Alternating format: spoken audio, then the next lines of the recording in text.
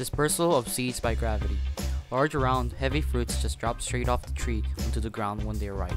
If they have a tough outer shell, they may roll some distance from the parent plant. The higher up the tree they are and the larger they are, the farther they can roll. If they have a soft skin, they may break open when they hit the ground, and the individual seeds may be scattered. On lower growing plants, many fruits and seeds are also heavy enough to fall to the ground without any other help. When they reach the ground, some seeds are taken further from the parent plant by animals or water. Seed dispersal by gravity include calabash, coconut, and apples. Dispersal of seeds by animals. Animals of all sorts and sizes help plants to disperse their seeds. The method they use depends on the type of seed. Seeds with attractive fruits or seeds. To attract the animals and birds and encourage them to act as seed carriers, plants often surround their seeds with a brightly colored and sweet-tasting pulp. As well as eating them, some animals collect the fruits or seeds and bury them to eat later.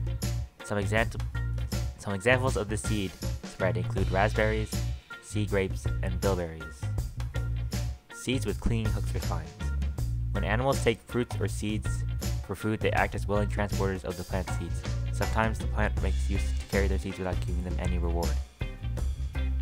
Many plants produce fruits or individual seeds covered in hooks or spines, which attach the seed to the animal's fur or feathers, or in the case of humans, to our clothes or bags. Some examples of seeds spread by this method include Anthelia, lesser burdock, and sea holly.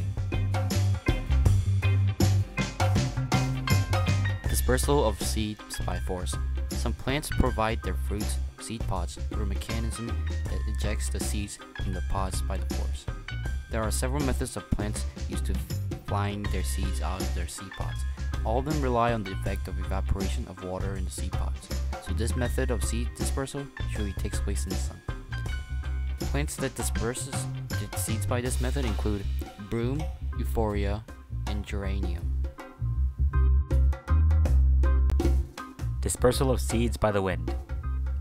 Wind is one of the main agencies of seed dispersal. The way it transports them depends on the type of seed and where it grows.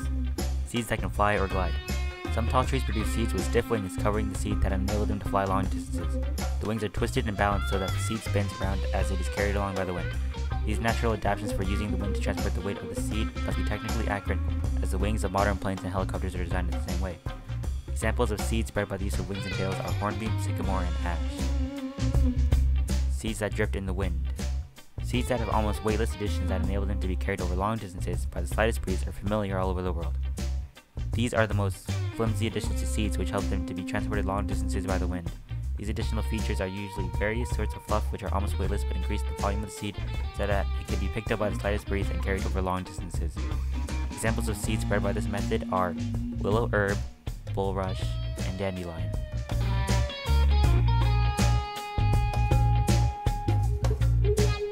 Seeds that are released from their pod by the wind. Many more plants just need the wind to bend their stalks so that the seeds spill out of the seed pod.